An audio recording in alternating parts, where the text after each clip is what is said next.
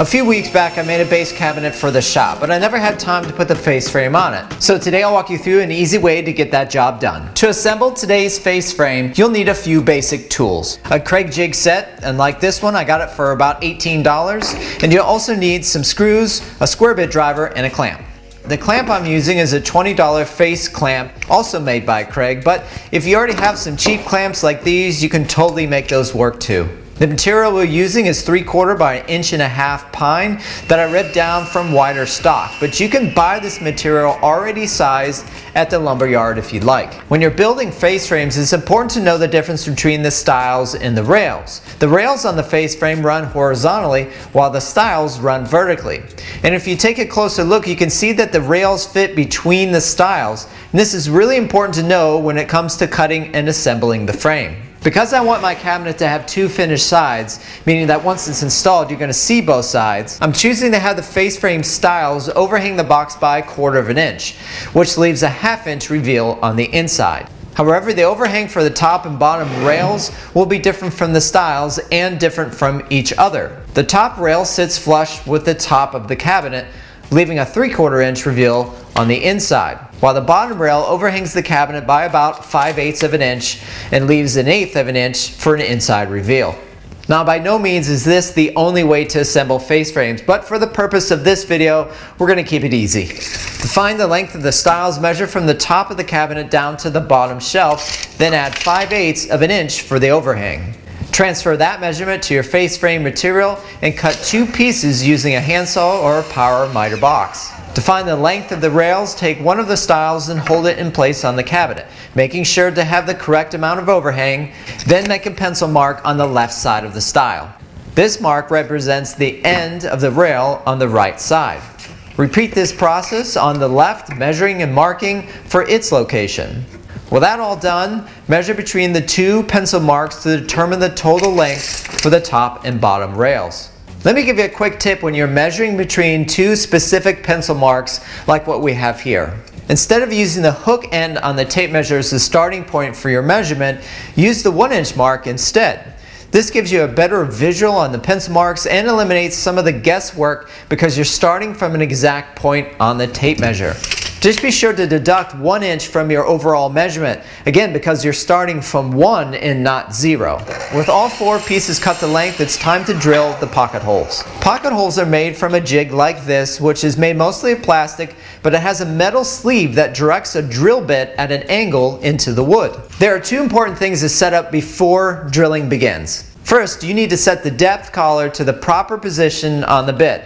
Kreg recommends setting the collar at 3 9/16 for 3/4 inch material, and that's what we're using today. To set the collar position, loosen the Allen screw and adjust the collar either up or down until you've reached your 3 9/16, and then tighten everything back up. The last thing to set up or know is to where to locate the jig on the material. Kreg recommends setting the jig flush to the end for 3/4 inch material. So now that you got the bit all set up and you know where to place the jig on the material, it's time to drill 4 holes. Because the rails fit between the stiles, the pocket holes will only need to be drilled in the rails, 1 on each end. To do that, locate the jig in the center of the rail, flush to the end, and clamp it in place. With the bit chucked up in the drill and the drill set to the drill setting, drill your first hole. Remove the clamp and repeat this process 3 more times. To assemble, add glue to the end grain of one rail and line it up with the stile. Using the clamp, hold it into position while installing your first screw. The screws I'm using here are 1 1/4 inch Kreg screws. As you continue to assemble the frame, make sure not to over tighten the screws, so use caution while driving them. And if you want, it's a great opportunity to use the clutch on your drill. Before the glue dries, do a final inspection, which includes making sure that all the joints are tight and flush. Then once you're happy and the glue has had time to dry, go ahead and do your final sanding. The face frame can be attached in many different ways. Let's look at 3 methods. The first and easiest method is to add glue and then add a few face nailed brads to hold the frame into position while the glue dries. And this is the method I'm going to be using on this cabinet.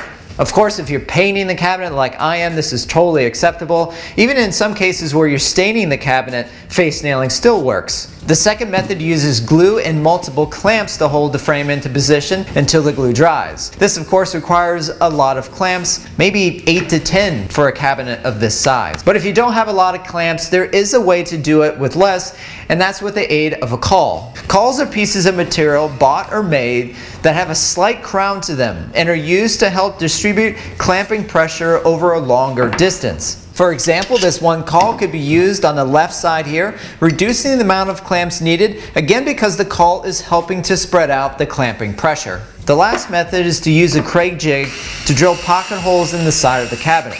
Of course, more planning would have to be done to make sure the pockets are either hidden or covered up. Regardless of what method you use, be sure to check the fit of the face frame before adding any glue. As you can imagine, once the face frame is set in the glue, it moves around very easily. So if you can't get it fast and quickly, like with a few brads, then it can become a bit messy and a bit discouraging.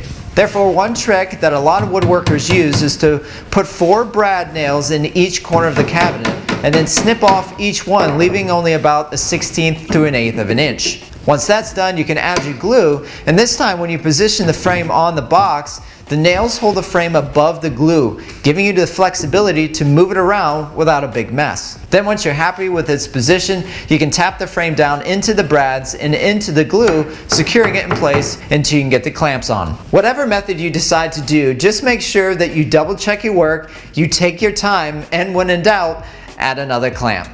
Thanks for watching. If you have any questions, leave them as always in the comments section. Thank you so much for watching. See everybody next week.